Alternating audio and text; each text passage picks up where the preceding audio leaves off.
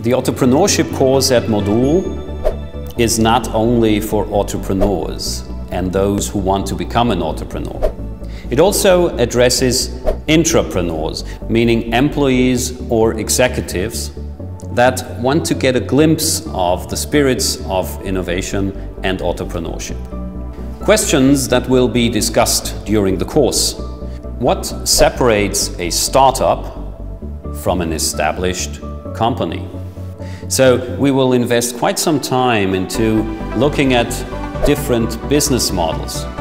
Using different business models gives quite some tool set to design its own product, to design its own service, and not to forget the revenue streams behind it. The approach we teach at MODUL regarding entrepreneurship and startups is a very lean process that is widely used in Silicon Valley, for example.